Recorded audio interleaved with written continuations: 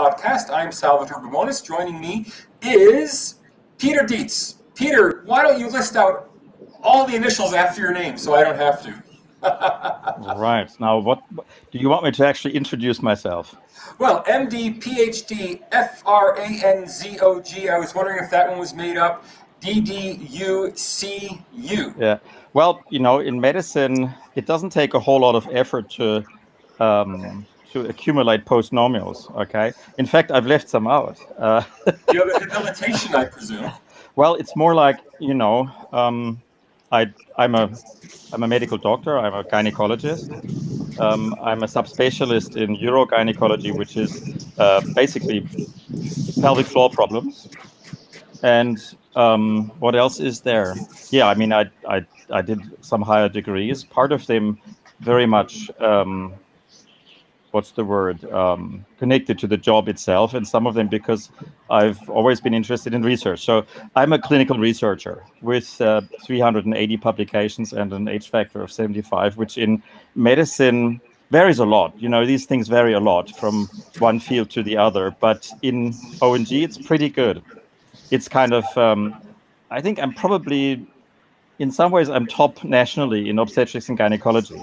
But of course, that only serves to justify that I'm talking to you, because really I'm an ex-professor. I feel a bit like an imposter because I lost my job with the University of Sydney just a couple of months ago. I'm an imposter too. I'm Associate Professor Salvatore Babones. You are a real bona fide professor, because once a professor, always a professor. You have the title, really? Professor Dr. Dietz. Really? Yes. They wouldn't even make me emeritus. They wouldn't even give me an honorary appointment after this, because I've been, as it were, deplatformed. So it's not permanent. It's not final. It matters before the Industrial Relations Commission. But I'm sure you've heard from lots and lots of others who are in similar situations, whether it's in the US or in Europe or in Australia or in New Zealand. This is, it's the times. We live in strange times. And so much has changed over the last few years. Everything's, the ground's shaking. I can feel it. And in universities, I guess it's been shaking for a while.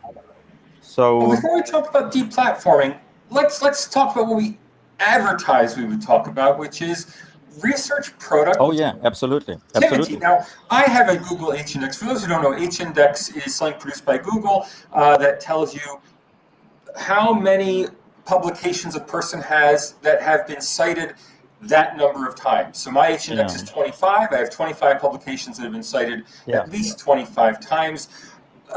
Peter, yours is an extraordinary 75. Now, I know that and I should point out to people that the difficulty of getting H-indexes goes up something like exponentially. It's not quite, but it's in that realm of difficulties. 75 is not 3 times as much as 25. It is extraordinarily more than 25. So you're an extraordinarily well-published researcher, even well-cited, even for medicine. Now, I know standards differ by discipline, and my 25 is pretty good for the social sciences, but how do you get a 75 H-index? And there's actually even more to it, because if you were to look at, you see, there are a number of different ways of measuring productivity. And in which has been a hobby of mine for a long time. I even, at some stage, some 6 or 7 years ago, I developed my own index. Of course, it's called a D-index, but nobody noticed. I still think it's a great idea, but that won't help if the rest of the world ignores it. Let's talk about productivity. Let's talk about research productivity, because that's kind of not immediately political. So that hopefully we don't turn everybody off straight away. So we wouldn't want that. So that's going to turn people on, but let's wait to turn people on until we give them a little good medicine. Yeah, I mean, see, productivity, Paul Krugman said, productivity is not everything, but in the long run, it's almost everything. So whether a species continues to reproduce, survives, outlasts the times, exclusively due to reproductive performance, due to productivity. Okay. And the same goes for any human endeavor. Productivity is central to everything. And for the last 10 or 12 or 14 years, I felt that we are not measuring productivity properly. Like in business, of course, you produce so many cars and you make so much money, and your after-tax profit is so and so much, and then you give out a dividend to your shareholders, which is so and so much. These are all reasonable measures of productivity, but they tend to be distorted in our modern societies. Even business productivity is badly distorted. So, for example, you may remember Toyota manufactured cars in South Australia until a few years back. Mm-hmm. And for the last few years, they were able to do that because they got lots of money from government, from the South Australian government and from the federal government. So for them, the amount of money that they could pull in from the state became a key performance indicator, which is kind of crazy, because the standard definition of productivity is output per unit of input. So and it's the same in research. So you're deemed to be productive if you pull in a lot of grant money, but that's an input, it's not an output. So the fundamental problem with regulatory and state interference in what we do, what anybody does, is that the input-output relationship, that is the definition of productivity, often is distorted. And when I try to establish an index, this D index, I try to look at proper measures of input and output. So, okay, on the one hand, there is your output, which is abstracts, publications, the number of citations in the peer-reviewed literature, your impact factor, your H index, higher degree completion. So, I mean, how many PhDs or MDs or master students have you sponsored and gotten to completion? And there's public recognition. So, I mean, this is getting really, really bad now with social media impact, with, you know, how many likes on Twitter, that kind of thing. But I mean, that's complete garbage. That's just garbage. But universities take grant success very, very seriously.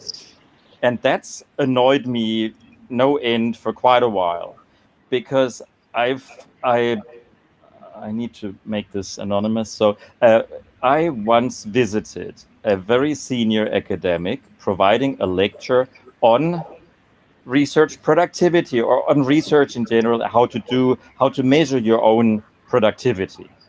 And he went on bragging about the $5 million in ARC grants that he had pulled in over a few years. And then he also, of course, he presented some slides on his impact factor, the impact factors of the journals that he submits to his citations over time, that kind of thing.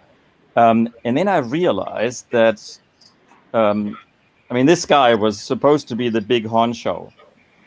And I realized that on some measures, the work that I did with my pathetic little unit with virtually no funding and no support from anybody. I mean, what I was ever able to hope for was benign neglect. And I've been saying that for 10 years. Benign neglect is just the best I could possibly hope for. And despite that, my unit looked an awful lot better. So I came up with this idea of using grant money, access to money, properly as an input rather than an output. And that resulted in the D index, which showed that my unit was about, depending on the calculations, between 300 and 1,000 times more productive than that guy. So by 2 to 3 orders of magnitude. Yeah. And when you come up with these kinds of shocking, I mean, that was conservative. That was conservative because, you see, when it comes to citations, yeah, in particular in labs, in large labs, you end up with papers that have got 10 or 15 or 20 names on them. You know that, right? And of course, in some instances, that is absolutely appropriate and deserved and the right thing to do if it's very much if it's a large team. But if you just talk about citations, well, 1/20th of a paper is worth as much as if you do a paper yourself with no co-authors. And of course, that's nonsense. Well, which is no longer allowed almost. But look, University of New South Wales estimates that it spends $250,000 per paper. It gets $250,000 per paper. It gets 4 or 5 papers per $1 million of research funding. And I thought, give me $200,000. I could give you a half dozen papers. With that's interesting. Yeah, I've done it the other way around. I've looked at citations in the peer-reviewed literature over a certain period of time versus the required funding, and I found that the differential was we needed $30 per peer-reviewed citation, and that guy who shall remain anonymous needed $2,000. Well, you know, it's funny, by official Australian standards, I am infinitely productive according to your D index because there's no money. Because there's no money. Yeah, that's right. Well, actually, listen, I got to tell you. Yeah, go on. My figure I came up with because I counted the money that I myself donated into my own research account. Look, Australia has adopted the OECD standard, the Frascati Manual. According to the Frascati Manual, to be research, just to actually be called research, okay, you have to advance knowledge, et cetera, but the activity must also be explicitly funded, timed, and budgeted. You have to have time set aside and a budget for it. And because my quote-unquote research is not explicitly budgeted, it is not research. Yet, I produce 2 or 3 texts of research outputs. Well, listen, how can I produce research outputs when I don't do research? That's right. So, and now I've just today, for example, to show what my research work looks like, today over the last couple of weeks, I looked at thousands of imaging data sets because I'm an imaging specialist, as it were. So I look at lots and lots of. It's not a film these days. These are blocks of volume data. Right. For some measurement that I then do a few thousand times, and then the stuff's got to be analyzed, which I kept myself busy with today, and that kind of thing happens on my own time, on my own equipment. The data was obtained under an ethics approval, but a standard ethics approval, but it's still, these are my own private patients. So institutions really don't come in anywhere. And now, because in the past, one of the few things the university still provided was biostatistics. And, you know, if there's anybody in the audience who's felt the need to have biostatistics or any IT support lately with our university, or my ex-university, or I suspect any other in Australia, it's a recurring nightmare, and it's been getting worse and worse. It was bad in 2007, and it's much worse now. So I had to learn SPSS, and I'm still using Minitab. So all that stuff, which normally the university would provide the environment in which individual insight can occur, in which research can occur that leads to insight. Peter, always do your own stats. You may not know, my very first publication, and it continues to be my second highest cited publication, was in the Journal of Pediatric and Perinatal Epidemiology. Cool. And the reason is that I was a statistician. As a graduate student, I was running statistics, logistic regression models on a paper at Johns Hopkins Medical School. And I thought, wow, you guys are trusting a graduate student in sociology to do your biostatistics, but the grad paid for me. Well, you see, you don't. I mean, with modern biostatistics, you don't really need the maths background. You treat your software as a black box, right? And then it's just a matter of knowing which buttons to hit on that black box. And of course, normally at the moment, I'm kind of in a bind because I don't have any access myself. I'd have to access professional services through colleagues, which may soon change again, depending on my professional situation. But if not, then normally before I put something in for publication, of course, I do want it vetted by a professional. It's basically like an insurance policy. Hey, if you ever want a statistical co-author for one of your mega-cited publications, just let me know. I'm available. And I have a track record from the Johns Hopkins School of Medicine and the journal. Okay, listen. Who knows? I might be unlucky enough to have to take you up on it. Now, what the other things I wanted to mention, we're talking about the university because after all, this is a professor's podcast, so we talk about the university. And for us, that's the University of Sydney. I should just drop that hint. Yeah, my PhD was with UNSW. My MD was with the University of Heidelberg.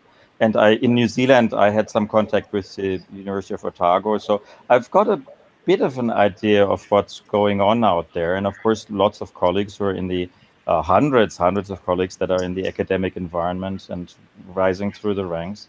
I guess on principle, I would still say that the university is the archetypal institution of modern Western civilization. It's archetypal. And it provides, it is supposed to, ideally, it provides an environment that generates insight and that allows the propagation of that insight through further research, through lectures, through papers, through textbooks, through whatever. And eventually the idea is, the essence of the university is that it is an insight amplifier. And of course, on principle, your insights are or have been more likely to be widely propagated if you have the platform of the university to do it from. The problem just is that platform is eroding very badly. Well, you use those magic words, modern Western civilization, and I would say that we are in a postmodern American civilization in which universities have just been left behind. They are still churning out papers, but they're not necessarily churning out ideas like they used to. That's right. And a lot of the ideas, debate has moved to YouTube, it's moved to the internet, it's moved to think tanks, to private companies. Are universities really where it's at? Are they where it's at in medicine? You see, I think medicine's quite different. Okay. Because after all, biosciences are generally different. On the one hand, they tend to rely on oodles and oodles of money because of expensive equipment. Right. You find that equipment, of course, you find it in the private sector. Well, but there are limits. There are limits to also in the nonprofit sector. I live around the corner from the Garvin Institute. They are now nominally affiliated with UNSW. They were previously nominally affiliated with University of Sydney. And that affiliation, the only reason they have it is so they can get access to ARC and HMRC grants by the check-the-box affiliation. But they don't get any major physical support from the university. They go out and raise money on the street corner. And the linkage with universities is becoming increasingly fraught, isn't it? Because I guess there are a number of reasons for the decline of universities in the Western world, and I guess we probably would want to talk about that at some stage. But before we do that, listen, I want to raise one issue that's been close to my heart for a while, and I've written on it. It all got triggered by have you ever heard the name of Tyler Cowen? I think you have mentioned Tyler Cowen. Remind me, refresh my memory. American, he's in the social sciences somewhere. I think he's a historian of research, but don't quote me on that. Tyler, Cowen, and about 20 years ago he wrote The Great Stagnation, which originally was just an essay, and then he made it into a small. It was published as a Penguin booklet. Economics professor at George Mason University. Yep, very much an academic. And he came up with this utterly shocking idea that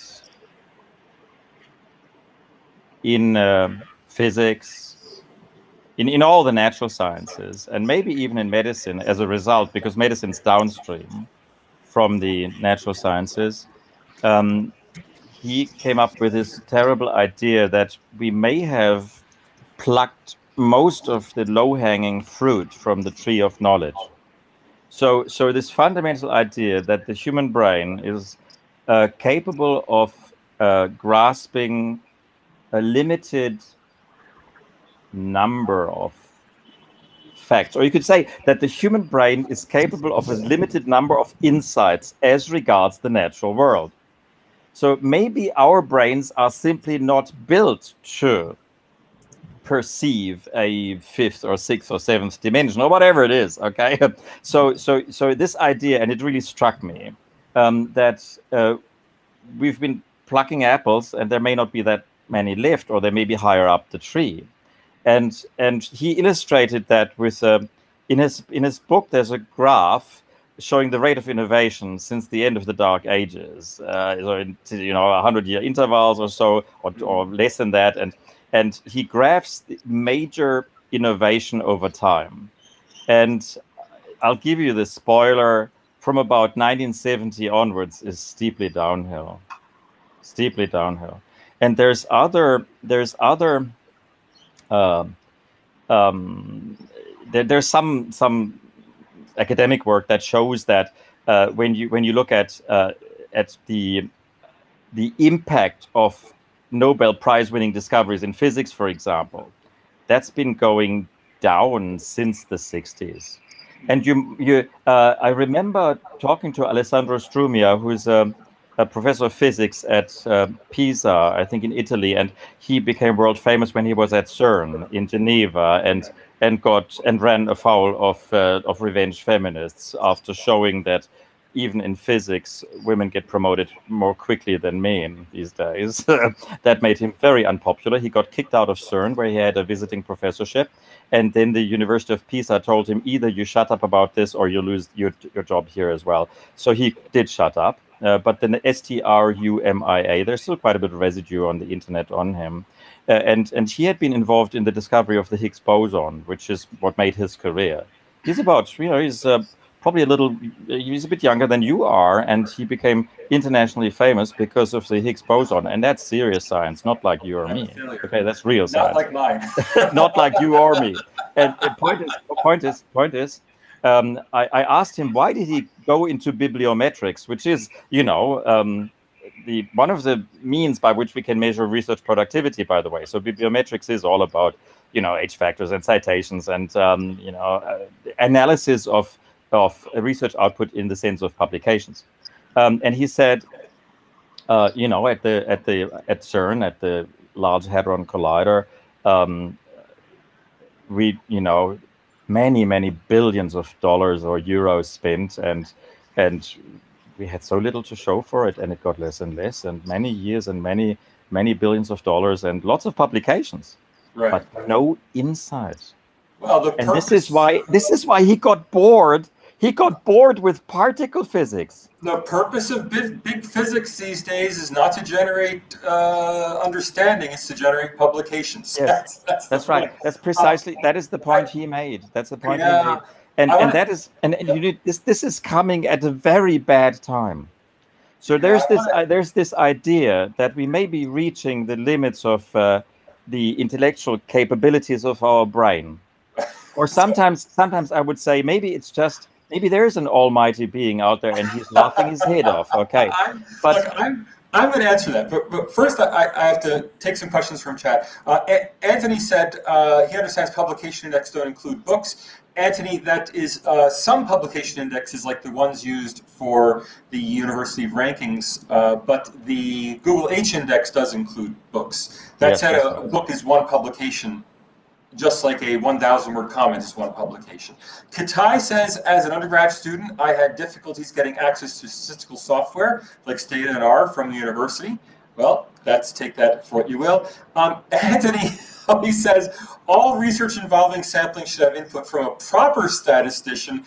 And Anthony, next time I see you, I'm going to ask you, who's proper?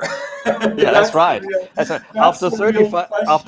After 35 years, or is it 37 years in clinical research, after 35 years of using stat software, after 380 published papers, and after reviewing thousands of papers I think I understand numbers. Okay, I mean, I don't have a degree in biostatistics, but for God's sake, I understand numbers, which has recently become a major problem. Look.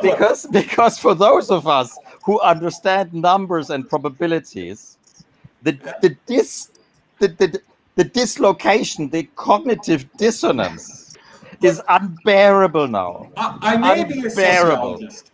I may be only a sociologist, but I do have a master's in applied mathematics, and I am the author of Methods of Quantitative Macrocomparative Research.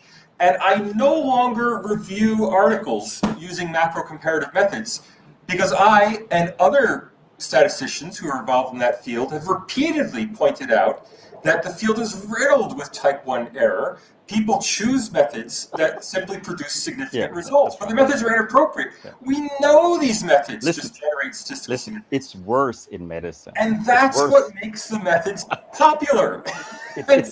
Yeah, that's right. It's worse. I've literally told editors, it's not fair to have me review this article because this one article will get rejected, and a dozen others using the same techniques will be accepted. Yeah, that's right. I give up. I mean, I've acted as an editor of a total of 2 journals and associate editor of 1, and I felt that my role as an editor was, or as a referee actually, was mainly to stop the real crap, and that also goes for mathematical bullshit, and there's a lot of it out there. In some instances, I have a bit of a collection of papers that are mathematically impossible. so I mean, there's so much. There's the numbers literate and there's the numbers illiterate, and of course that may change over time. I mean, I'm probably more literate than I was 20 years ago. But the problem is that the pressure to produce publications, that is, there we are again, a measure of productivity that may do more harm than good. What it means in particular now, where you pay $2,000 and you get published in some crappy, obscure Hindawi journal or wherever, something online.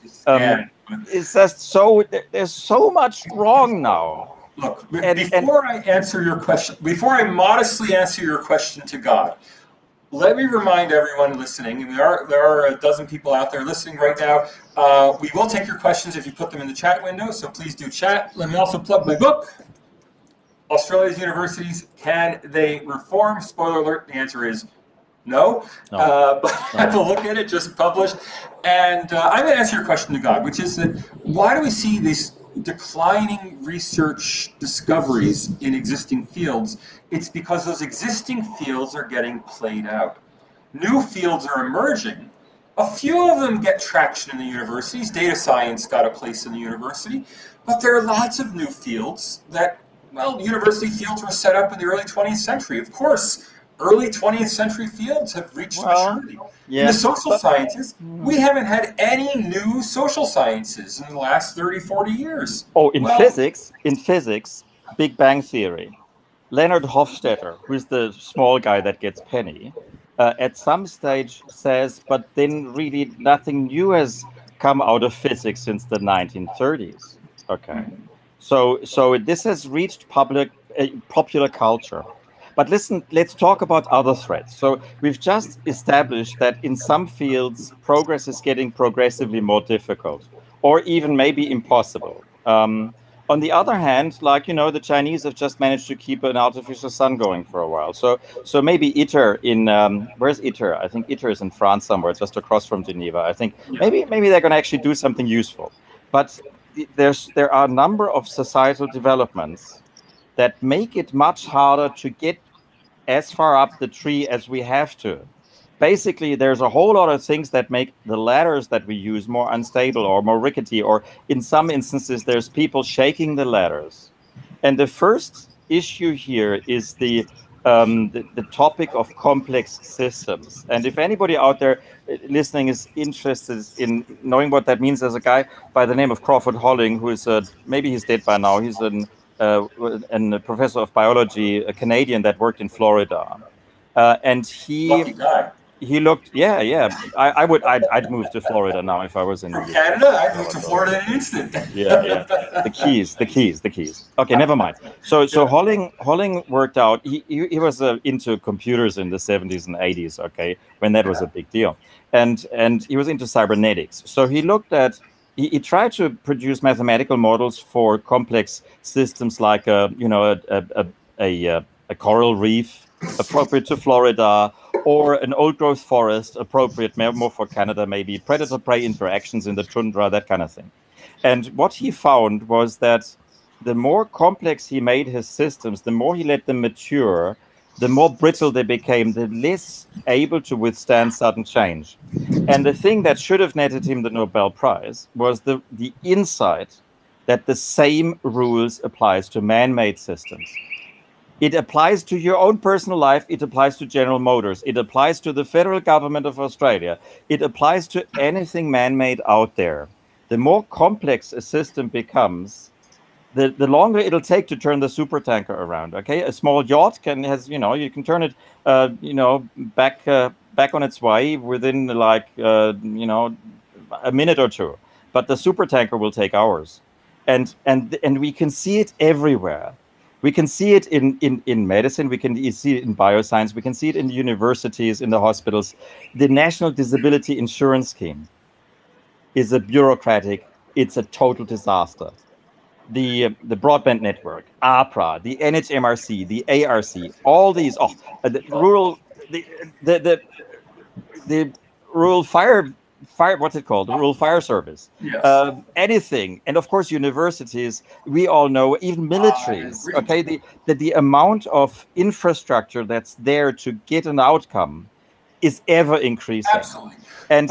And what that means really is that everything we build, if left alone, if just left to develop, will turn into an unfixable bureaucratic nightmare. I agree, but the magic about postmodern American civilization is that there are always new institutional forms of rising to take the place of these dinosaurs that are inevitably going to die, or if not to die, to shrivel down and become lizards and pigeons. Yes, I very much hope so. Rising to take their place. I very much hope so. But in the meantime, these institutions do terrible harm. And if anybody asks themselves why the response of Western societies to the COVID pandemic has been such an absolute, utter, multi-trillion-dollar disaster, you don't have to look any further. We have seen multiple systems failures. And in some instances, these systems failures are very, very glaring. Like, for example, the TGA, or Therapeutic Goods Administration. Or in my world, I'm talking mainly about my world. I'm sorry, Peter. It is FDA, absolutely immoral. It is absolutely immoral to try to treat coronavirus. You cannot treat it with any available drug unless it's a newly developed patentable drug. Unless it's a drug that makes the owner billions of bucks. Other than that, it's immoral to try it. Doctors should not prescribe it. But a really important point. Don't take point, aspirin; it's too cheap. And I think a lot of people see a conspiracy. You remember when they discovered aspirin could prevent heart disease? Yeah, that's right. And the problem it took a while. The problem was that it was too cheap. Yeah, it took a while. I remember the ISIS-1 trial, the ISIS-2 trial, the ISIS-3 trial. Or that simple antibiotics could cure stomach ulcers. Too cheap, right? Too cheap to be used. Yep. But what it boils down to is that we're dealing with systems failures that are not the result of ill will, or mostly not. I mean, I don't know about Anthony Fauci, okay? I mean, he's a bloody liar. But apart from that, mostly probably not ill will. Mostly, it's probably just the usual concoction of inertia, Institutional incompetence, yeah, self-preservation. and yes, and of course, and inability. I think inertia plays a large role. Inability to change tack, Yeah. and the more complex a system is, the worse that gets. There's also a book by a guy called Thomas Homer Dixon, another Canadian, who about 15 years ago wrote The Upside of Down. And I was interested in that because I did write a piece for the MJA, for the Medical Journal of Australia, in about '09 or so, where I channeled him because that was at a time when in New South Wales there was the Garling report, which is about reforming public health, which was obviously a problem, seen as a problem at the time. And the Garling report did exactly what Homer Dixon stated. He stated reform. I mean, people realize something's wrong. We got to reform our systems. And Homer Dixon says, reform usually adds another layer of complexity on top of an already cumbersome and dysfunctional management system. And you could claim that modern IT makes that worse because there's so much opportunity for micromanagement. The upside of down, by the way, the upside of down thing, what's the upside? I mean, what's the upside of down? What's the upside of a bushfire, a global financial crisis, a corona pandemic? He points out that the only way to reform an excessively complex, brittle system is through catastrophe. Well, it's funny you should say that because Anthony in the chat has just mentioned Joseph Schumpeter and creative destruction as being the answer to your question. That's exactly right. Yeah, and the point just is, I don't want to be in the middle of creative destruction when it happens, because it may be quite unpleasant for a whole lot of people. Yeah. So what we see now, and what I wrote in the MJA in '09 or so, I said, the public health, our public health system is a disaster waiting to happen, and it doesn't matter much what gets us. I mean, is it going to be the next global financial crisis that was after the GFC? Is it going to be a volcano exploding in Indonesia, or is it going to be a pandemic? And my top bet always was on a pandemic, and then we got this one, which is an absolute fizzer compared to what we expected. What I expected was something like Marburg or Ebola. Not, or even the 1918 influenza pandemic, or the Justinianian plague, or something, Justinian's plague, or the plague that happened in during the time of Marcus Aurelius, stuff like that, which didn't happen at all. So now I'm asking myself, given that our systems have been shown to be so incompetent, so brittle, when challenged in a rather minor way. I mean, you just look at the stock market, and you'll be able to see that this was not a major challenge, okay? So just imagine a real challenge, and how on earth are our systems going to respond to that? Hey, I want to read you something. This is from The Conversation, which is a university-sponsored, those who don't know, university-sponsored... Oh, I know the Conversation. University-sponsored website. And I just love this. I'd like to get your reaction. This is from the editor, Misha Ketchel. Climate change deniers are dangerous. They don't deserve a place on our site. That's right. At The Conversation, I remember that. We've recently vowed to improve our climate coverage, and part of that means moderating comments with a similar degree of rigor. Once upon a time, we might have viewed climate skeptics as merely frustrating, but now it's 2019, and we know better. Climate change deniers and those who shamelessly peddle pseudoscience misinformation are perpetuating ideas that will ultimately destroy the planet. As a publisher, giving them a voice on our site contributes to a stalled public discourse. Wait, one more minute. That's why the editorial team is implementing a zero-tolerance approach to moderating climate change deniers and skeptics. Not only will we be removing their comments, we'll be locking their accounts. That is, The Conversation will not allow a conversation about climate change. Yep. That's right. I remember that. It's about it's a while ago. But time flies. I remember. Listen, I was when it started about 10 years ago or 12 years ago or so, I thought the Conversation was a brilliant idea. Brilliant. And I was very much looking forward to using it because, I mean, I have now almost 20,000 citations. So I reckon I am a voice that should be heard on the Conversation. And I tried 3 or 4 times. In the end, I gave up because it became clear that what they really wanted, you see, I've been deplatformed. I've become a problem because I have run afoul of natural childbirth activists. And while they're not as bad as trans activists, they are serious, okay?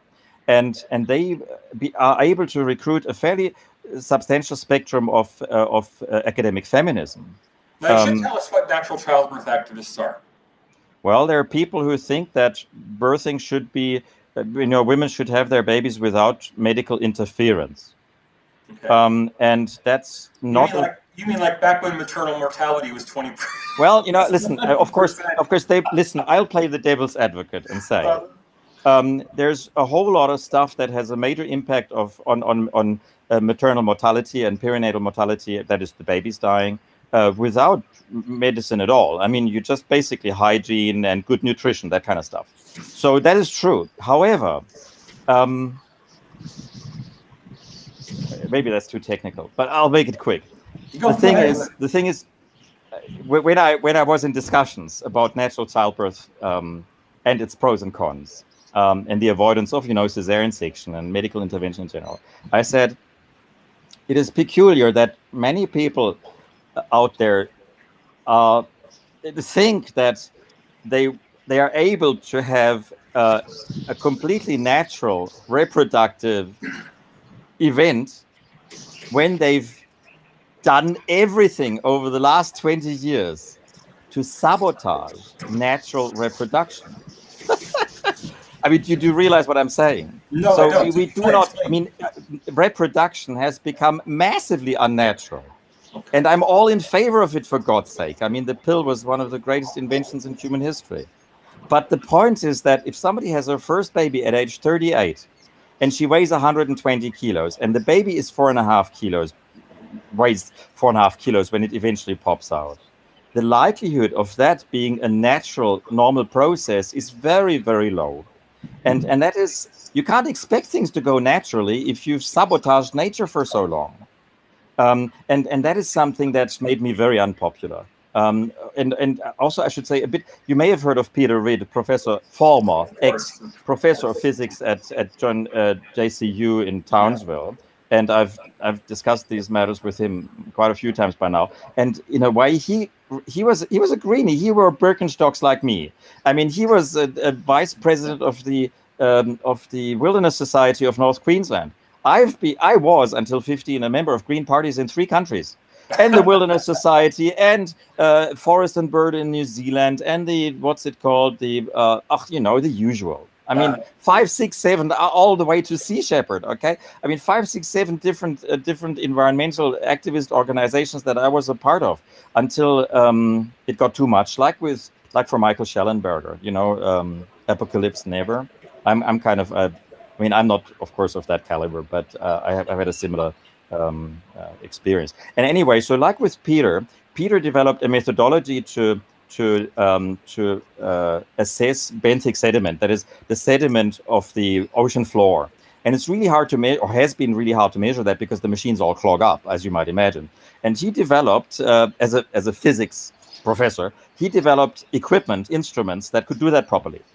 And then he found, so just technology. So a technological insight or development, which then made him terminally unpopular with the green left side of politics, because what he found was that the reef, the Great Barrier Reef, is virtually entirely unaffected by runoff, by sediment runoff from Queensland, from the land of Queensland, because the stuff, the sediment gets virtually completely filtered out by the mangrove swamps that go all the way up and down the coast.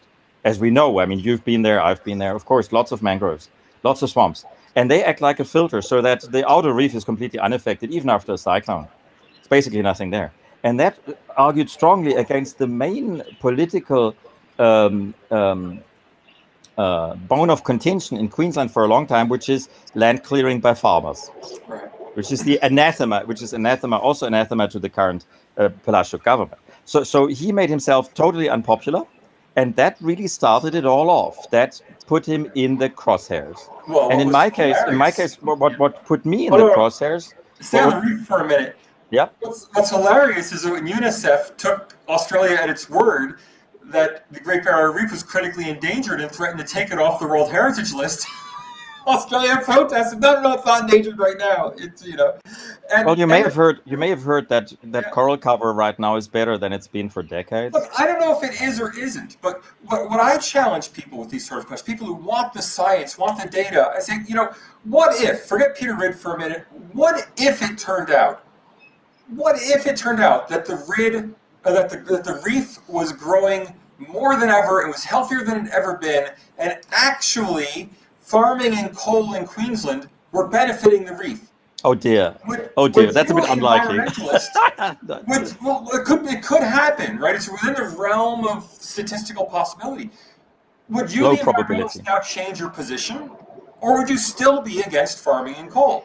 And or if the would answer is you would still be against farming and coal? Don't bring the reef into it. It's not relevant. Worse, Salvatore, would you, as the conversation of anybody else, would you censor those that claim such? Because I'll just quote Karl Popper on this: the growth of knowledge depends entirely upon disagreement. And what the conversation was doing in that particular case that you described, and also in other cases, because I never managed to get my line into the conversation, it was always censored and blocked. And the other side gets lots and lots into the conversation. This is to shut down disagreement. That shuts down the growth of knowledge. Academia, that shuts down science and academia. The conversation is run as a quasi-academic organization, and academia is the worst of it. Those who look for freedom of expression in academia are looking in the wrong place. We have gatekeepers. I have found the major newspapers, and and some people love the Murdoch press, some people hate the Murdoch press, some people hate the ABC. I have found all three of the ABC, the Sydney Morning Herald, and the Australian much more open to viewpoints that might contradict those of the producers and the hosts of the show than any academic forum. These are people who genuinely want to see the world as it is and hear points of view. Now, you can't blame an editor at the ABC for believing that the science is all sealed on climate change, because after all, that's what the scientists are telling them, right? But as people, I have found they're generally open-minded. I know a lot of people listening will hate me saying that about the ABC. Now, I'm not saying they're perfectly open-minded, but much more so than academia. And I found that's true of all areas. What an indictment. What an indictment. And I'm someone who writes regularly for the major media, and I would find it much easier to place an article that was critical of the editorial stance of the newspaper itself in an Australian newspaper than I would to place it in the conversation. Yeah, that's right. Yeah. So the revolution that is ongoing, we're in the midst of a revolution. These are revolutionary times, I believe, and as virtually always, revolutions tend to start with intellectuals and say, just look at the 1960s. Of course, the almost revolution of the late 60s was very much a university thing. So we should not be too surprised that academia is amongst the first true victims. Well, both perpetrator and victim of this revolution. But maybe, let's talk a bit more about research productivity and about the threats. About 20 minutes ago about talking about natural childbirth. Do you want to finish that? I'll just say that a lot more damage happens in childbirth than we were aware of, and that's become accessible through technology. And it was these ultrasound machines that allow you to see a baby face in 3D or 4D. So a baby sticking out a tongue in utero. Some of you may have seen that. Are you serious? Yeah. So that's the result of a small. It's actually a neat case. This technology is a neat case in itself of. There are several quirk effects in the development of that technology, which happened in a small company in Austria. And it was done by a company that started after the Second World War in producing equipment for fishermen. So it's a crazy story. And eventually, trying to find fish underwater. Yeah. So I mean, basically what they did was they developed ultrasound machines for use in humans in the 70s. And then they stuck with the technology that everybody else thought was obsolete. So they, at some stage, that company looked like they were bound to fail. They were obsolete. They were old-fashioned. They were, little guys in checkered flannel shirts in rural Austria. Okay, and then somebody had a brilliant insight and combined that obsolete technology with something else, and bingo, there was the world's first practicable 3D ultrasound system. And I was interested in that since about 1985. So I've been with it pretty much from the start. And what that new technology, what's the word, serendipitously has enabled us to do is to diagnose the damage that happens to women's pelvic floors in childbirth. And there's an awful lot of that. And there's more now than there ever was. It's the perfect storm, partly because of bigger babies, partly because of older mums, because the older you are, the stiffer your tissues are, the more likely they get damaged when they get stretched, okay? The more likely they are, to use the correct term, to reach their elastic limit, okay? And in addition to that, we have political factors that make things worse, because for the last 20 years, doctors have been told that they do too many cesareans, which means the key performance indicators in obstetrics have changed. In the past, it was morbidity and mortality. So you want to keep people alive or cure them of disease or whatever, morbidity and mortality. And in obstetrics over the last 20 years, increasingly, the C-section rate, the cesarean section rate has become a key performance indicator. And that means we've done enormous damage, largely due to replacing cesarean section with forceps, an instrument from the 18th century that does enormous damage, more damage than ever before. Right now, at major Sydney hospitals, there's more damage done to women, to women's pelvic floor in childbirth, than ever before in history. And that's just crazy. Are made aware of this? I mean, yeah, it's just totally crazy. It's one thing if mothers are ideologically committed to having natural childbirth and they're willing to accept damage to their own bodies in order to make that happen. It's another thing if doctors are being incentivized that's right. to promote something that is not in the best interest of the patient. Which situation are we in here? Okay, well, whenever you it's the same with COVID, isn't it? Whenever you encounter a discrepancy between objective fact or data that's available to you and reality or perceived reality out there, whenever there is such a discrepancy, you got to ask yourself, why is that? And one of the standard words to use in that context is bias.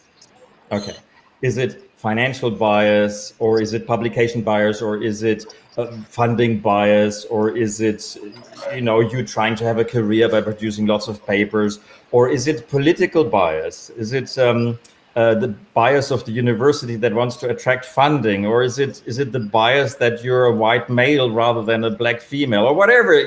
Loads and loads of different types of bias, and there's lots of academic work on bias.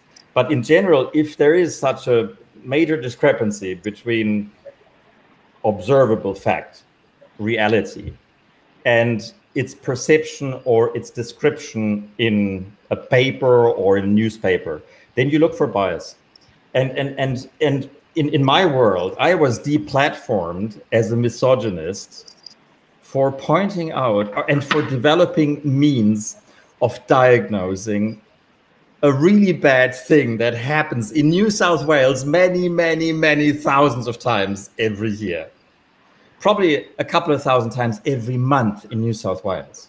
And can you be more specific? Or basically tears. I mean, haven't you ever wondered? I mean, you don't have children, so you have never seen one happen. But I mean, babies' heads are like that. And you do have a rough acquaintance with the opening they come through. So for God's sake, I mean, it's shocking. And I remember when I first, as a medical student, when I saw the first delivery, it beggared belief that this should happen without major damage to baby or mother. And in actual fact, of course, we would not exist as a species if that was a major problem. But that's the natural world, Salvatore. That's the world where, the first baby is born when the mom is 18 or 19 or 20 years of age. And of course, there are lots of places around the world where that's still the case. So one of my PhD students, when I still had PhD, when I was still allowed to have PhD students, that is pre-2018 or so, because my university sabotaged that as well at some stage. So pre-17, one of my PhD students we sent to Nepal to examine 130 or so women there in Kathmandu, in the main women's hospital in Nepal, and look at the incidence of certain types of trauma, because it was well known, and in Australian ONG it is a standard thing. People go to Nepal to do you know, it's kind of surgical tourism. Really, Australians are going to Nepal to have babies? Oh yeah. Well, listen, no, misunderstanding. Oh. They go to Nepal to fix problems surgically. Okay, so this is a bit weird, but it's very much an Australian thing. You have to explain what's happening. Yes. Don't assume too much knowledge. What's going on? Well, you may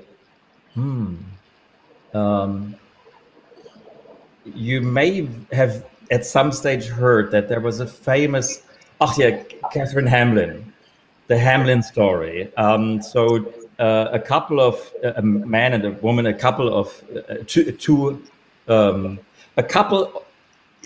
whom both were, this doesn't sound like proper English, okay, but they were both ONG specialists in Sydney in the 50s. And I don't remember exactly why and how, but they ended up in Addis Ababa doing physiosurgery for 40 or 50 years. I actually met Catherine Hamlin when she was 89, and she recently died, one of the greatest Australians of all time. So her entire life she spent in Ethiopia trying to fix women who'd had the worst non-fatal kind of birth trauma, where basically the birth results in breakdown of tissues, in necrosis, and then you end up with a hole where your bladder was, or where the front wall of the vagina was, or a hole where the back wall of the vagina was, and you leak stool or urine forever. It's called fistula. And Catherine Hamlin and her husband, I think Reginald, they made it their task to change that since the late 50s. So marvelous woman.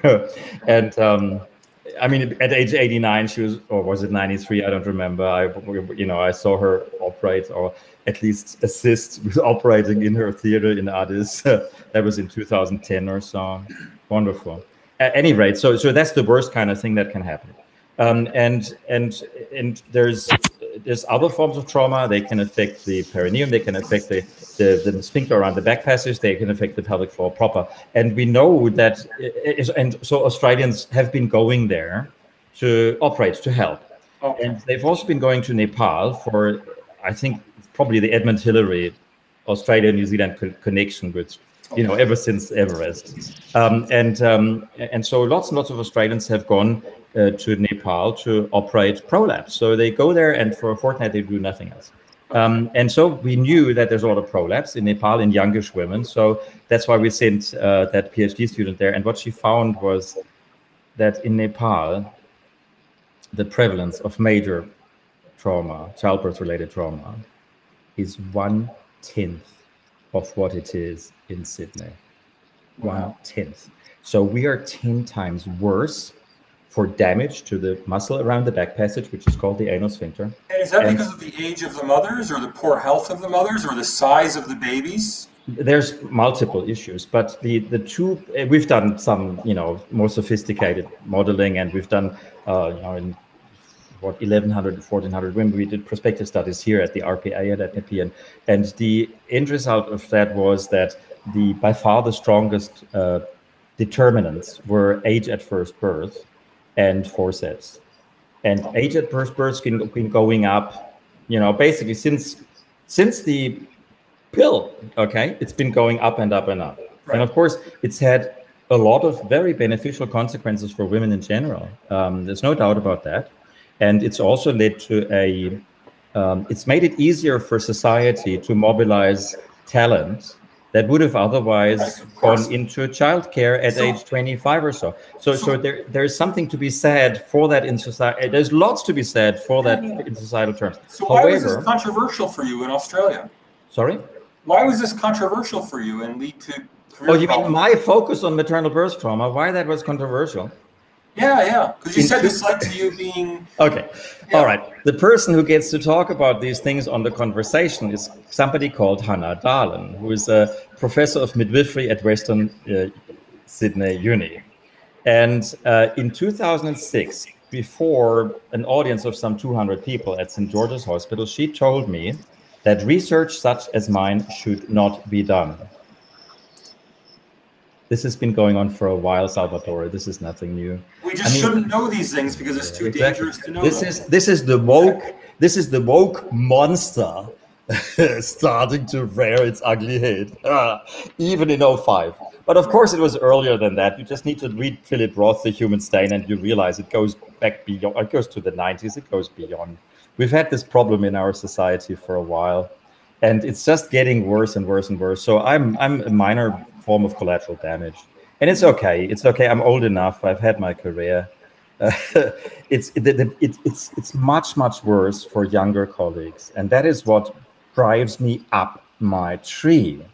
That it is now becoming so difficult for bright young people to do what they need to do to contribute to society and to humanity overall. It's getting harder and harder to do that for a number of reasons. Of course, the woke revolution is part of it, but let's get back to, if I may, after this digression into the nitty-gritty of obstetrics, can we go back to the threats to research productivity? Because that's, of course, what has killed my research unit, and what has made it, for example, you see this damage done, and you have to diagnose the damage, and then you want to treat it. And we're at the start of something that would have been like hip replacements, okay? Or joint replacement in general, or artificial heart valves, stuff like that. I mean, maybe that sounds a bit arrogant, but I think it was in that order of things. And it wasn't just that the uni was never interested in it. It was that I've been actively sabotaged for at least the last 10 years. And in 2010 or 2014, we could still do things that would be impossible now. In terms of development, not just of diagnostics, I can still develop diagnostics. Right. But treatment, of course, the next step, you recognize something's going wrong and you want to fix it, okay? You work out how to replace a joint. It took 35 years to get hip replacements right, from the late 30s to 1973 or so, when a guy by the name of Charnley in the UK came up with the right way of doing a hip prosthesis, okay? And I thought we were on the same route. You recognize the problem and then you diagnose it. You got to have a proper diagnosis. You need to understand what's wrong once you decide you want to actually cure people. You need to know what's wrong. and then it's a matter of technology, of bioengineering, if you want.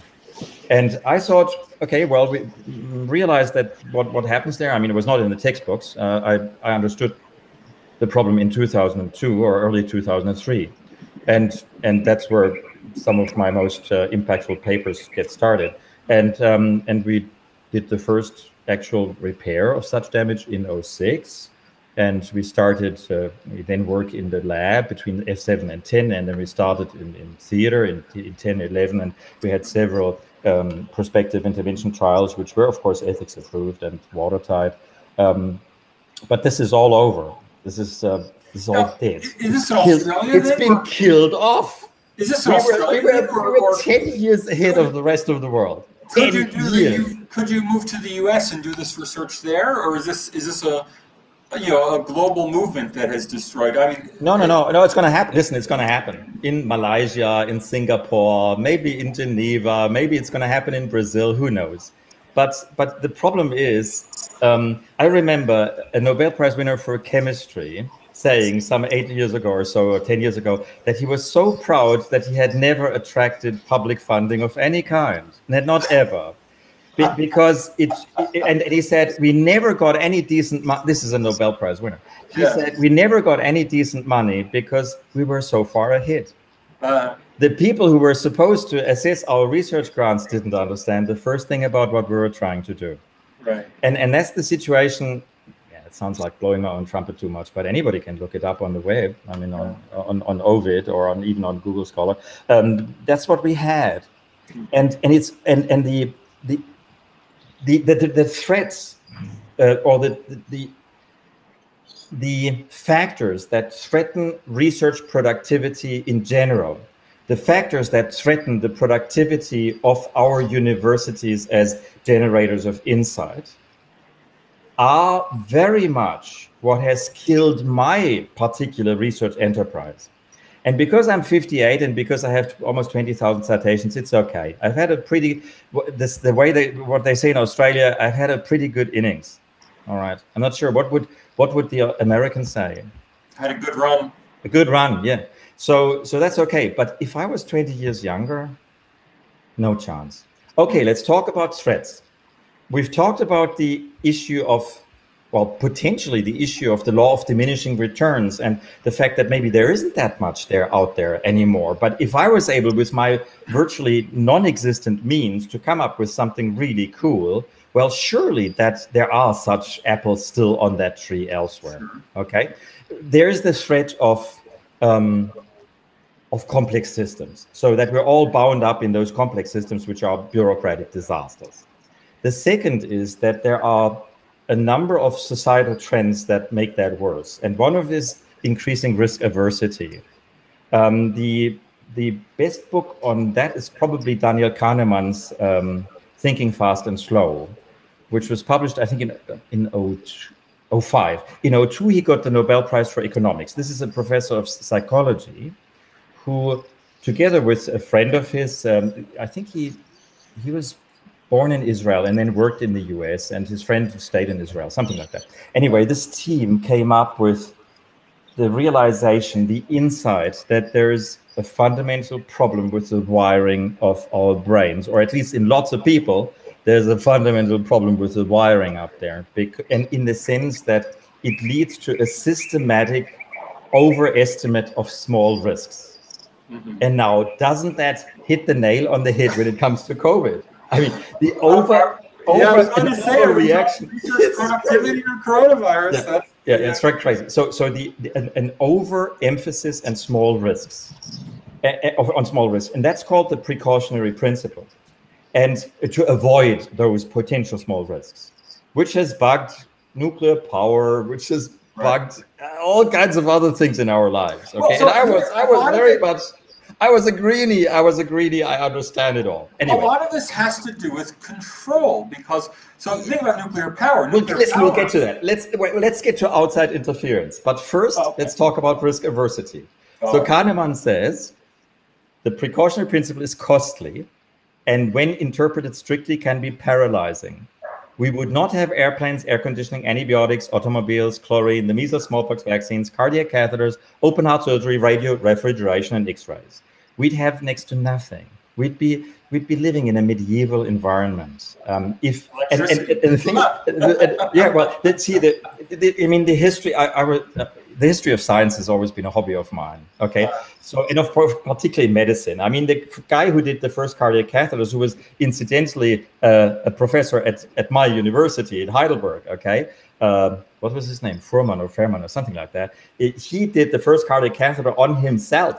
Okay, I mean that was not risk averse, because nobody knew what would happen if that thing floated around inside his heart. Okay, but so on and so on. There are many such examples. In fact, there's a local one, Nikolai Petrovsky, who is a vaccinologist at Flinders in South Australia, in Adelaide. He has developed his own COVID vaccine. He's done lots of stuff internationally for 25 years, and lots of different vaccines. And interesting ones too, like for dengue, for example. And he was it's called Spicovax now, and it's before the TGA. And I seriously hope that the TGA is going to treat it. I've read an article, I think it was in Quadrant, that the government support went to Queensland. That was a political decision. Yep. And not to Petrovsky. And Petrovsky had to do crowdfunding to raise. I contributed. He had to raise the money to submit to the TGA. So not research funding. funding to get a hearing from our dysfunctional, sick bureaucracy. It's crazy. Anyway, never mind. So Petrovsky tried his vaccine on himself first. Okay. That's a standard thing in biomedicine, and good on him. Okay. But that is increasing risk aversity normally would involve a near shutdown of the research enterprise. And then comes, and there we go back to Homer Dixon, the catastrophe. Because once the catastrophe happens, in this case, a pseudo catastrophe, all the rules go out the window. So, and this is why we have this crazy, paradoxical, sick situation where everywhere else we have this massive risk aversity, and we don't want a single case of COVID. And I mean, do I need to say any more? With all of these issues, capacity for control enters. So, my favorite. That is outside. That is outside interference. The management maxim of all time is what gets measured gets done. Yes, with the often unspoken corollary that what can't be measured doesn't get done.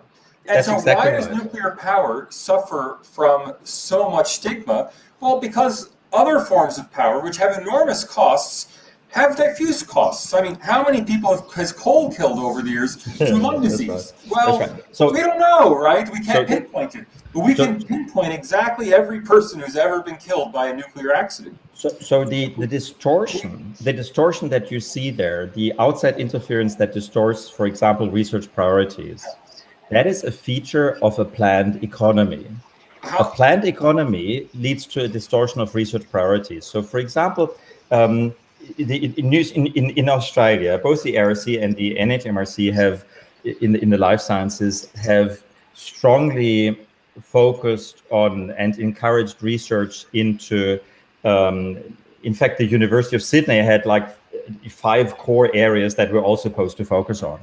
One is cardiovascular morbidity, one is obesity and diabetes or cancer, and everything outside those areas is kind of Cinderella kind of stuff. So you don't find out more about it in my book, Australia's Universities, Can They Reform? Yes. And see, the point there is, and maybe we should make that clear, if research is done in fields where there's lots of money, that virtually guarantees a poor investment return. And that guarantees low productivity. Yeah. Because if you pour millions and millions of dollars into one area and everybody works in that one area, then the likelihood of getting bang for the buck goes down and down and down. And that means low productivity.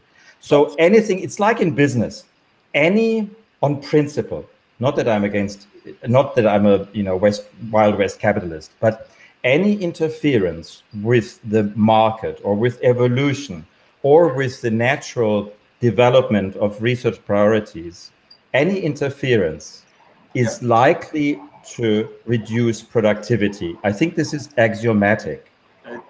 Darwin understood that, and just go read his bit about the pigeons.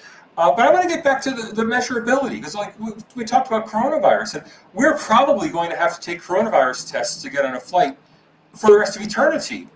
Why? I don't think so. Because, well, for one reason, the test exists.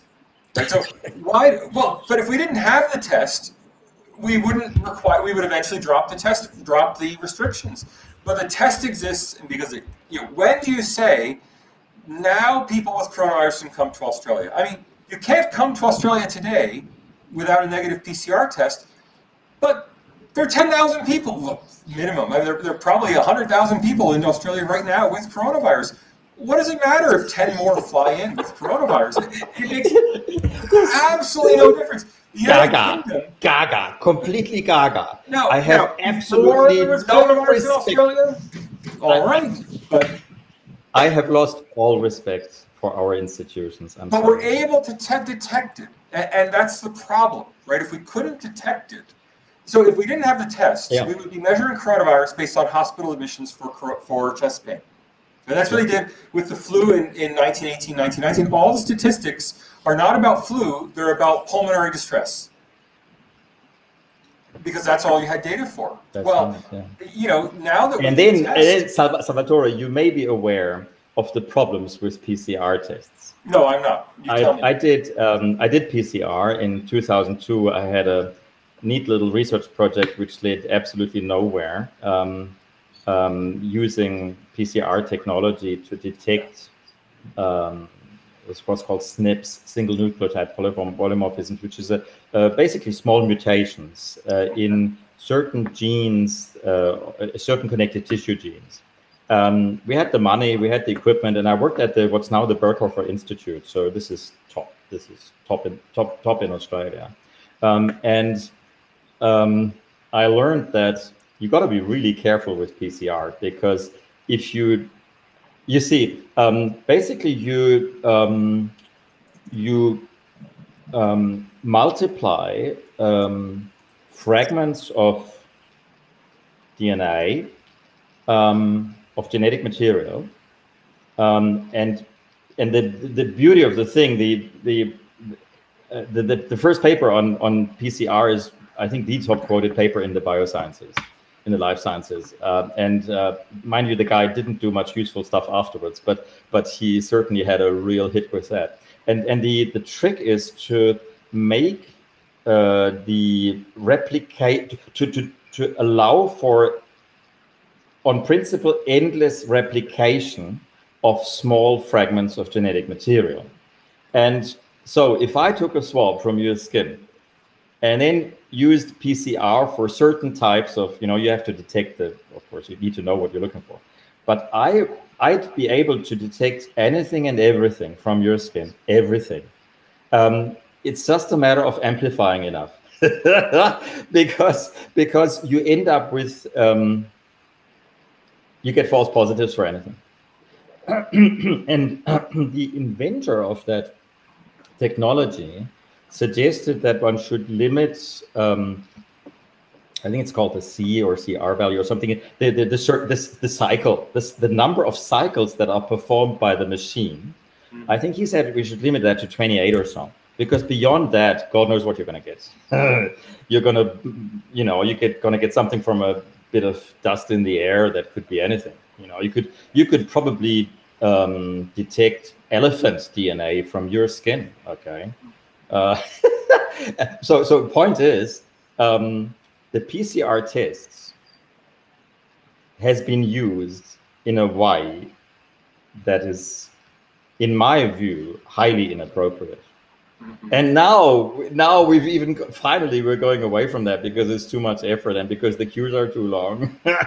And what do they do now? They're using these rapid antigen tests, and people do them at home, and then they know that they've been through it, and they've like my son, he's last week, he's fine. Okay, he had the sniffles, and his girlfriend too, and now, is our government going to require this guy to continue to get vaccinated for the rest of his life?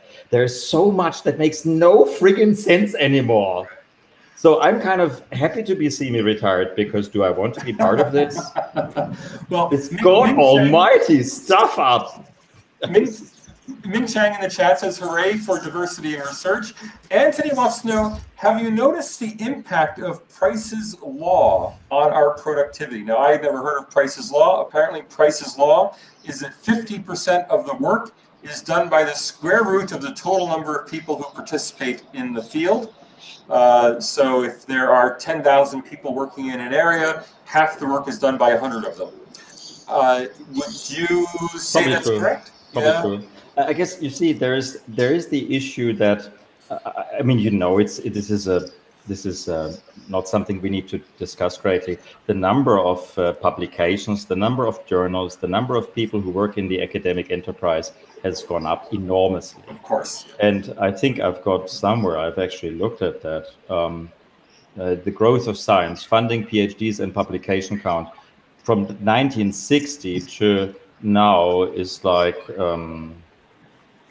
gone up by a factor of 50 or so. I mean, crazy. And we all know that. We all know that the number of papers published in our fields is ever increasing. And of course, there's only so much. And we've just discussed that the true insights, the true innovations are actually decreasing. So what do you think? I mean, on average, the probability of one particular paper showing you something that's seriously new has been going down all the time. So of course, a large proportion of the people working in a field will not ever truly succeed. I take a different and more optimistic view of this. You are an optimist. I am, and I think things are always getting better. And we know that most published results are wrong. All meta studies show that. We have lots of good reasons why that should be true. Everyone loves type 1 error. Most of it's wrong. To me, the purpose of research is not to discover new things. I mean, that's a big myth. We all have to pretend. We all have to pretend we're discovering new things. No. In the social sciences, no one ever discovers anything. We do. But we do. I did. The purpose of research. I did. Wait. The purpose of research is to develop the expertise of the researcher. So that by having spent decades in research, Peter Dietz is now an extraordinary expert who I can come to for extraordinary insights. If they let you. If they let me. By the purpose of all the research I've done, it's made me a much more sophisticated intellectual. The actual results, grain of salt. Who cares what I wrote in a paper in 2004? Even I don't care. Even I don't remember what I said. But I can now tell you with much greater depth and insight what's going on in China or how to handle a crisis in the South China Sea. Peter Dietz can tell you how to reduce maternal mortality in your hospital system. Not because of the paper you published. The paper you published went to developing your expertise, not so much to establish. I mean, there are very few papers that are so persuasive that the papers have been published. And now, of course, we now know something new. But you see, of course, the medico comes from a different angle. Okay. Well, science is different from the humanities. Agreed. Salvatore, there is so much suffering out there. And I went into medicine to reduce suffering. And there are some areas in medicine where we probably do more harm than good. So, of course, that happens. We cause suffering rather than reduce it. And I think COVID is a very, what our public health authorities have done is a very good example. But on the other hand, I happen to know that what I have done or what I can do, if they let me, can make lives better. And of course, that also goes, it's not just in the life sciences. To also say if somebody develops, if somebody comes up with, clean cold fusion, or God knows what, there will be lots of negative consequences too, of course. Oh, Jesus Christ. But there will also be surely a net reduction in human suffering. So I would like to, for the intellectual, it's so easy to block out how much suffering there is. And it happens to me too. I have to, every now and then when I do something, when I ask myself, is this going to make a difference? And of course, in many instances, probably not. But the beauty of the life sciences is that at least on principle, or at least when it comes to your motivation, hopefully your motivation is not your bank account. Also, you've got to watch your bank account. In particular, if you're deplatformed, I can tell you, it's you've got to get finance savvy once you've really upset the powers that be. And thank God I saw it coming. I saw it coming for 6 or 7 years. I've been telling my unit for at least since 2015 that we will be liquidated. There's no doubt. The climate is getting worse and worse. Any blind man can see that we're on the way out. So anybody, and I would suggest that to everybody out there who's listening, if you're in academia and if you work in an area that may at some stage be affected by external influences, whether they are bureaucratic or woke or discriminatory or whatever, you may find that your chosen area of expertise suddenly becomes a no-go area. And you need to be prepared for that. The more specialized you are, the more prepared you need to be, because the generalist is going to find another niche, okay? But the more specialized you are, the smaller the labor market for what you do. And if you fall afoul of the authorities, if you cause a social media shitstorm, you may not be able to market your skills anymore. So that means you need passive income. And you must get rid of your debts, because that's the worst thing. So you need to move towards a greater independence from structures.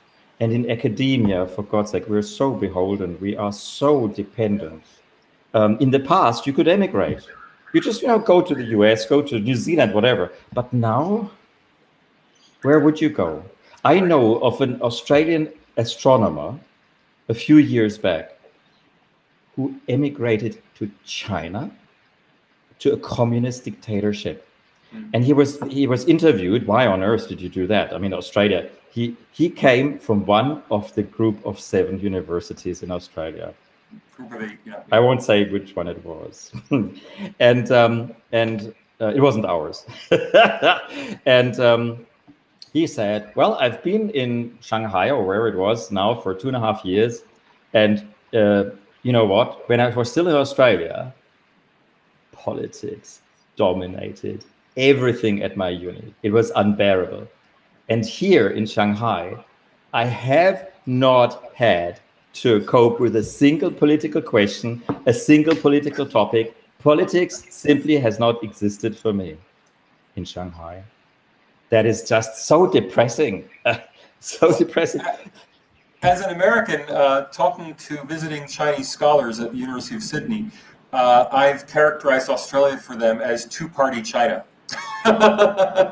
It's a similar system, but with a competitive set of parties. I remember a visiting scholar, I think from India, or was it?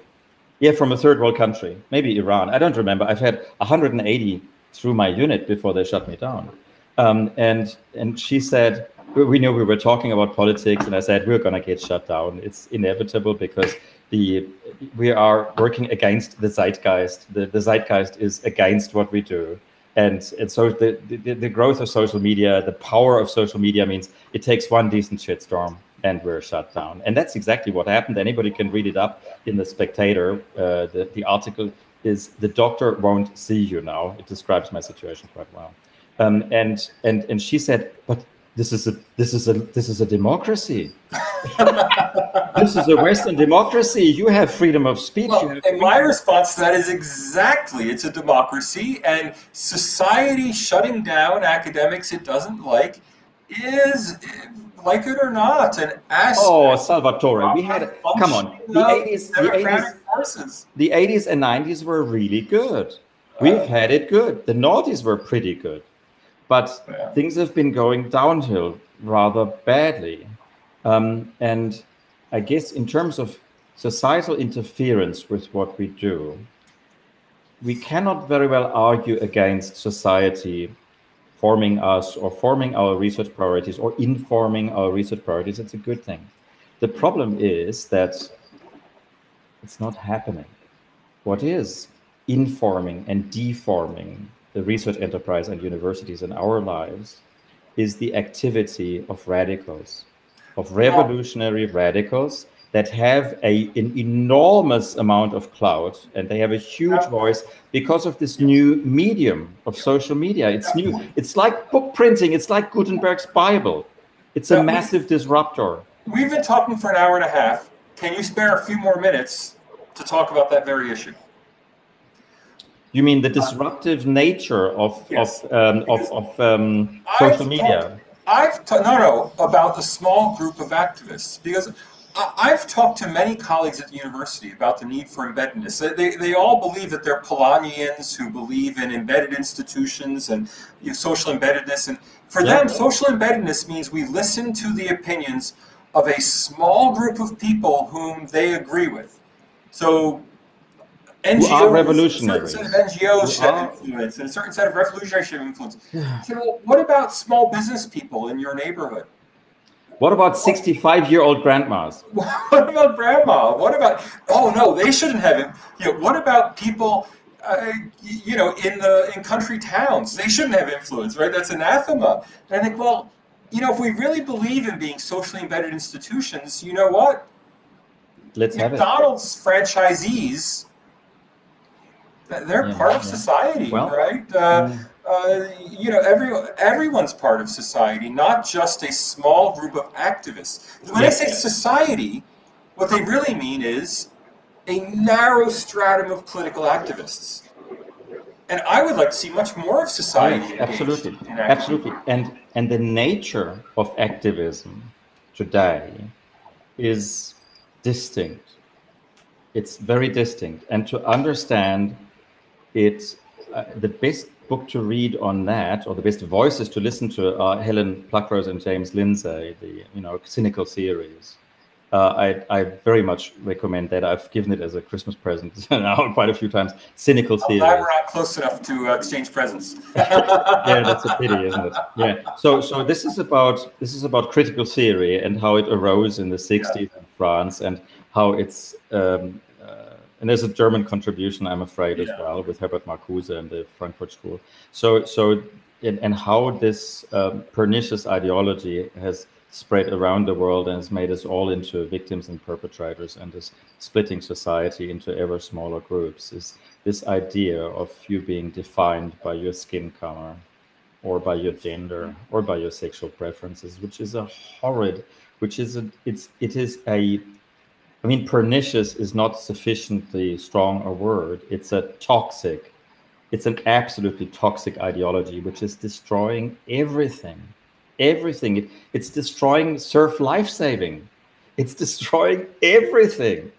And of course, it's been very destructive in the university environment. So you have a whole lot of people who have, and what goes with that is the shift from an honor culture. This is why, this is less prevalent in East Asia, and it's much less prevalent in, say, Russia or Indonesia or even Malaysia or in South Africa. So we have changed from, you're familiar with that concept, we've changed from an honor culture where the core job of the male is to defend his honor and the honor of his family or his social group or whatever.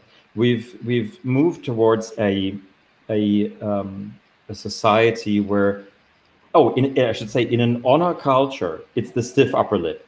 Okay, it's the stiff upper lip of the British.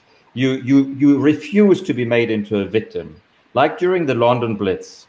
For God's sake, if modern societies underwent something like the London Blitz, I mean, Hitler would have won after 2 or 3 days. But the Brits, and one of my favorite person of all time is Winston Churchill, and that time in British politics between say what, early May 40 and then the end of the Battle of Britain, which is when it's late September, October of that year. This time, one of the most glorious times in human history, and I've always been a bit Anglophile. For a German, that's not that unusual, and particularly in the north. Also, I'm from the south. And what I always admired most about the Brits was the stiff upper lip, the courage in adversity, and that is the epitome of, that is the essence of what happened during the Blitz. And it's true. It's not a legend. It is actually true. I do admire. And the thing is, and this is honor culture. The refusal to be made into a victim. And now we've got the exact opposite. Everybody wants to be a victim. I do admire that, and I am also an Anglophile, and I do admire that classic British approach to the world. That said, I'm with Matthew Arnold on this, except against him, in that that was always an aristocratic aspect of society. I don't mourn its passing. And frankly, I think we American complainers, and we are a complaining society, we American complainers ultimately are making the world a better place by constantly complaining and not being satisfied. And while it may be ugly, it may not be admirable, it may not be beautiful to see the process of how American civilization works, I remain absolutely confident that it works, and it's going to continue to work. And it may not have the nobility, but it gets results. You are an optimist. Okay. I am. But listen. You said that the stiff upper lip is an aristocratic thing. I think that's a misunderstanding. An aristocratic ideal. I'm not saying that aristocrats themselves have stiff upper lips. I think this is something that goes deeper. It's the honor culture. Okay, so if you go to Somalia, if you go to tribal, some of the worst places in the world, okay, tribal Somalia in the 1990s or even in the noughties. I'm not sure what it's like now, but it was certainly a basket case then, and it probably still is. That is the honor culture, the essential honor culture. Okay? And who wants to live in Somalia? Right, that's true. I'm not, don't get me wrong. Don't get me wrong. What I was talking about was a shift. And a shift in some ways to the better, in some ways to the worse. So the pill has been a disruptor in many ways to the better, in some ways occasionally actually to the worse. For example, the increase in children born out of wedlock, or the ease with which women can survive without being married to a partner. What's funny is we only needed the pill because men weren't willing to use condoms. Yeah, well, whatever. But, I mean, listen, the point is there's always upsides and downsides. So you have a disruptor, whether it's, the movable type of Gutenberg, or whether it's social media or TV or radio. And I'm afraid we are, the rise of social media has enhanced or amplified other changes that have had a number of negative impacts. And the demise of the honor culture and the rise of victimhood, of being rewarded for being a victim. This is partly the social welfare, the welfare state, but it's lots of other things as well. And now the disruption of social media, this disruptor has turbocharged the victimhood culture. And this is, wokeness is all about not hurting the supposedly weak, isn't it? I have news for you. We're on social media right now, and it cuts both ways.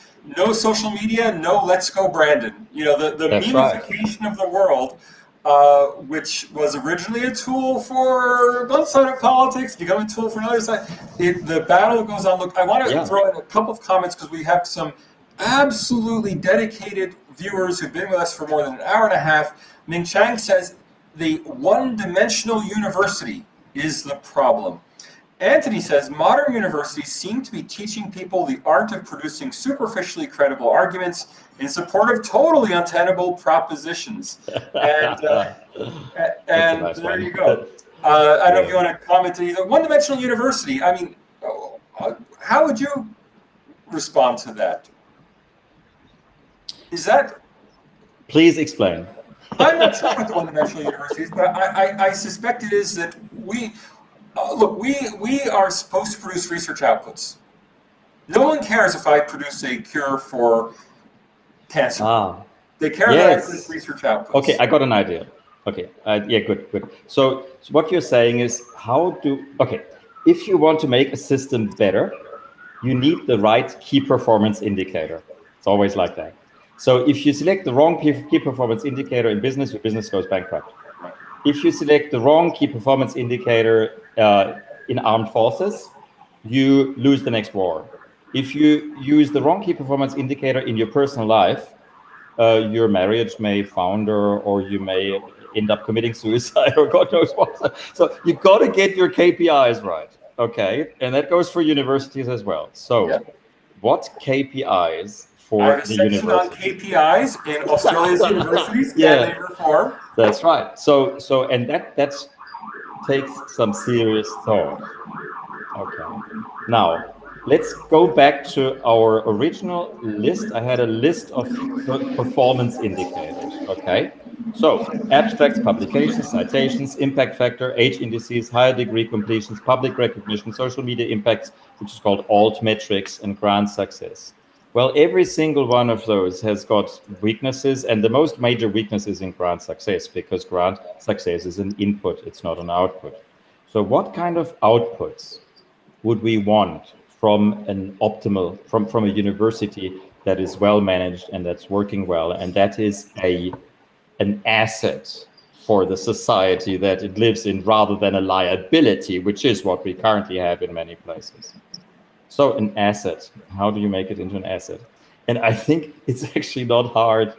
It's not hard. We got to go back to, I think I may have mentioned to you at some stage, Neil Ferguson's, the 6 killer apps of Western civilization.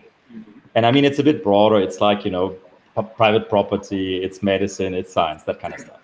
But in the book, it also becomes clear that, there is the fundamental principle of private property, okay, and the foundations of Western capitalist economies, sure, but it all and always boils down to free speech, because without free speech, it's nothing. So if a university is not prepared to uphold free speech and the freedom of a researcher to follow and develop their insights, if a university does not do that, it is a liability and not an asset. So if we want to make our universities into true assets, the very first thing is, the absolute minimum is what came up in the French report. So universities have to subscribe to a stringent and strong and powerful and well-enforced code of free speech. That's the very first thing. So no university should tolerate a researcher being subjected to a social media shitstorm. And even, shitstorms happen. But then the question is whether the university ignores that or whether they go along with it in that dreadful timidity, that terrible supine lack of courage we've seen. For example, one of the worst examples was at Evergreen College in Washington State, with Brett Weinstein's and Heather Haying's story, where they were basically forced out of their positions as professors of evolutionary biology by a BLM mob in 2017. So this kind of thing, if a university goes along with that, it should die. It has no right to live. It has no right to exist. We are better off with it gone, because it's a liability. And now you tell me, of 1,000 major universities in the Western world, how many of those are in that category now? Look, 1,000 or 999? Look, I have to say, for the record, I have always thought the University of Sydney was exceptionally good on freedom of speech and freedom of expression. Now, freedom of speech does not mean you'll get funding no matter what you say. But everyone always asks me, Salvatore, how come you haven't been fired yet? Salvatore, do you get pressure? And the answer is no, never a problem. Now, will I get promoted? That's a different issue. But has my freedom of expression ever been curtailed? No. And Salvatore, I have personal experience. Yeah. I have had PhD students rejected for reasons that, in my opinion, were grossly political. And I would bet my bottom dollar that there are a whole lot of colleagues who are aware of such events. I have written in my book that the problem of viewpoint diversity at universities like Sydney, it's not once you're hired can you say your mind. It's will you get hired in the first place? That's a whole different issue. But within the community itself, I've been very impressed with the universities. You are an optimist, and you have been lucky to not work in gender studies, or in. But I've commented in the paper on gender. Sure. But surely we can agree that there is. I could, within 5 minutes, I could produce a list of 20 topics for which you will not be able to enroll a PhD student. Absolutely. No, absolutely. So there you are. Okay, so listen, I'm also at heart an optimist. I really am. I mean, ask my wife. She thinks I'm way too optimistic. but let's not. Maybe I should get her on this podcast. Let's not. Right. Oh, her hairdo is terrible right now. Better not. It's all frizzy because of the high humidity. It feels like Singapore here. Listen, we should not. Brett Weinstein, who does the Dark Horse podcast, he's that guy from Liverpool who now lives in Portland, and he has said he wonders whether it may already be later than we think. And I mean, for somebody living in Portland, Oregon, that realization doesn't take a whole lot of brain power. We are, to a degree, we are protected from the worst excesses of revolutionary activity in the US. But we are, for God's sake, what's going to happen to us if the US... Well, so first, a quick shout out to Hillston, New South Wales, population 1,400. Thank you for watching. And on that, everyone talks about diversity, equity, and inclusion, which of course you cannot apply for a job in the US and increasingly in Australia, but absolutely in the US without including a statement. But I prefer to call it diversity, inclusion, and equity, the DIE office, because once a university becomes so committed to diversity, inclusion, and equity that, I mean, literally, if you apply for a job as an assistant professor, you have to say how you have demonstrated a commitment to diversity, inclusion, and equity. Yeah, I would withdraw my application. And while I'm in favor of diversity, inclusion, and equity, stop. Equity. Well, stop. Equity is. There's something terribly wrong with equity. And we could probably have a whole hour's conversation on that, because there's something also inevitable. Look, the example I give people, University of Michigan Law School used to have no black students. It was in Detroit. Had no black students because it admitted students based on LSAT scores and other criteria, and there just weren't African Americans who were doing well enough to get in. They had diversity, equity, and inclusion. They tried to massage things in order to have black students. Then there was a lawsuit against it, and they were prohibited from giving bonuses. But I asked people, regardless of what scores people get, you may have this ultimate commitment to only admission based on skill, based on achievement. You know what? In a democracy, you don't want a law school in Detroit that has no black students. And you would not, even with SAT scores now, okay? But listen, Salvatore, we've got to be clear about that, and I'll come from first principles. Yeah. Another absolutely non-negotiable, in my view, core component of Western civilization is, come on, liberté, fraternité, égalité. Okay, so égalité, and we've lost pretty much everything. Every single one of those we've lost over the last 2 years. At least I have, maybe not everybody. But the égalité concept, which of course is central to the French Revolution, it's central to the American Revolution, or the Revolutionary War. This is about non-discrimination. And non-discrimination makes very good sense from a purely utilitarian point of view. You want to maximize bang for the buck. If you employ somebody, you want to employ the person who is most capable of doing that job, who is best qualified, who's got the best preconditions for doing the job that they're supposed to do. And that is why discrimination has always been bad for productivity. It's bad for productivity. It was never other purposes. Look, Salvatore, Salvatore, it was never a good idea to hire somebody because of their gender or skin color or sexual preferences. Because what it does is, it's the matter of KPIs. It's the matter of key performance indicators. So if you New Year's resolution, you rearrange your KPIs. That has consequences. And if you do it, it's a zero-sum game. So it's like in a regression equation. I don't disagree with your analysis. What I am concerned is that diversity, inclusion, and equity have been made individual goals when, to my mind, they should be institutional goals. That is, come on. I mean, do you want to say that, what was it called in the US originally since the 70s? It's called affirmative action.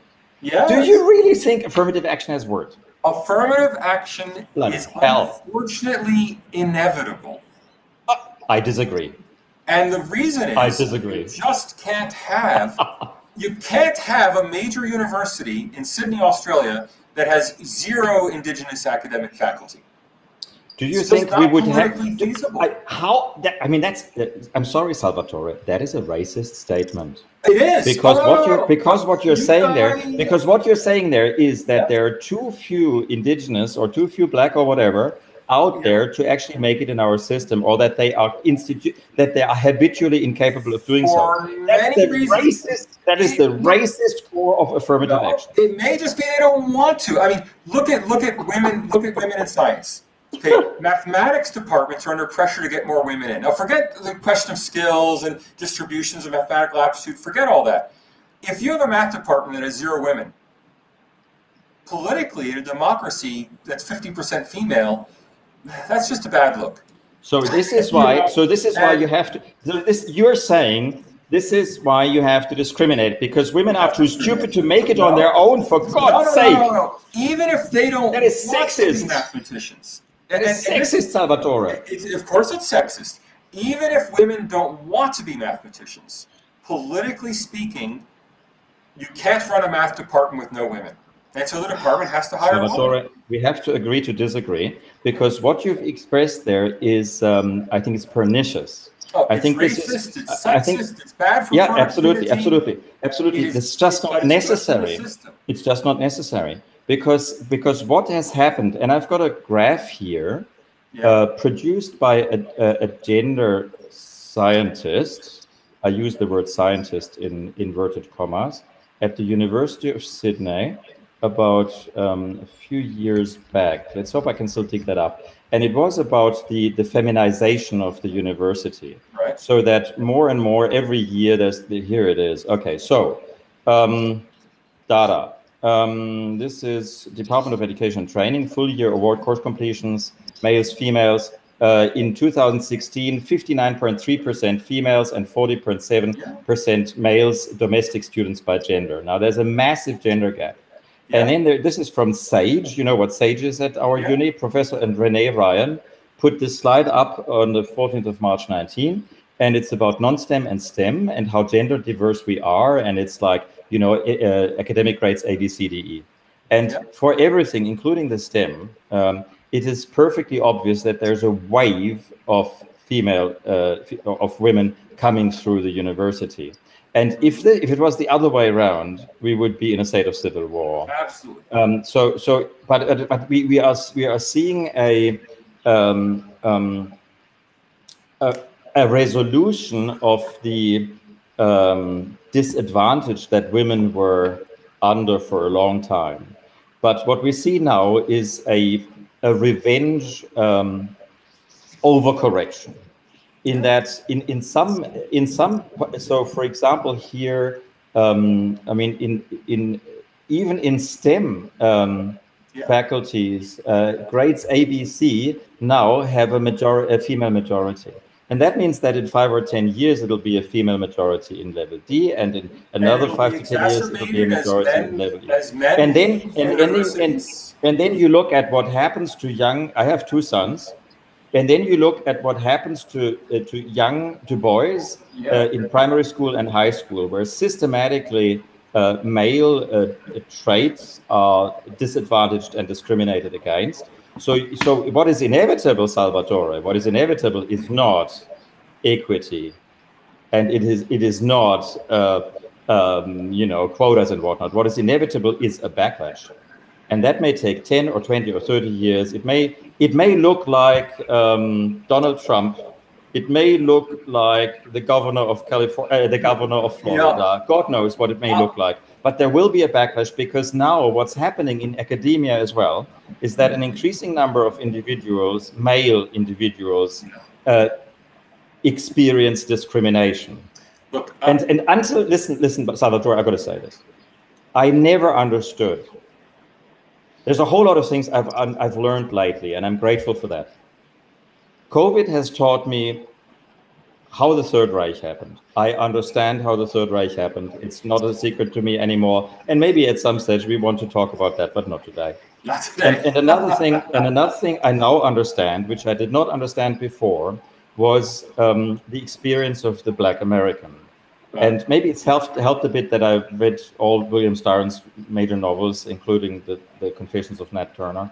And I think Styron is obsessed, and this is 60s, 70s, 80s, okay, 50s to 80s, and he's obsessed with racial discrimination in the US, and he was right to be. I mean, he grew up in Virginia, in Norfolk, or yeah, somewhere around there. I understand now.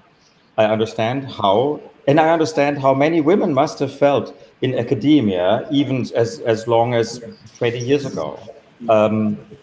I understand what discrimination feels like now, and I'm really, really glad that I experienced it at a time when I've had my run, my innings. But so many young men are experiencing serious discrimination. I know they do. Without having had a good innings. And those people are going to be as angry as any BLM activist. I have long told men not to pursue a PhD in the social sciences because universities try to make up their gender quota in the social sciences because they can't make them up elsewhere. Oh, they do. I'm sorry, they do. Lately, I've been telling women not to study social sciences because, you know what? It's no longer special to be a woman. I said, unless you've got something, if you're indigenous, if you are of a underrepresented minority, if you're a member of a sexual minority, yeah, all right. You know, maybe you can get a job in the social sciences. I'm not saying that's good. Don't you see? This is Salvatore, this is a fatal disease. And equity, the idea of equity is a fatal disease. I think it is an unfortunate sign of a well-functioning society. But I know we'll have to disagree on that. Look, we've been talking for 2 hours. We have 10 people who've stayed with us this long. Thank you all very much. Time to wrap up, Peter. We've had a wonderful discussion. I mean, this is kind of it's not common for me to have something as wide-ranging as this, and I enjoyed it enormously. Thanks very much for having me. All right, thanks for talking. Thanks everyone for watching. Really appreciated our first time out. Peter, you should be the guest every week. But I'll be in the audience next time. You have more important things to do, I'm sure, with your Friday afternoons. Thanks everyone. Thanks for watching the first ever episode of the Professor's Podcast. We'll be back next week, I hope. And you can see at least me then. Maybe you'll see Peter then if I can't get another guest. I'll be in the audience. Okay? Take care, everyone. Cheers. Thanks for watching. Bye-bye.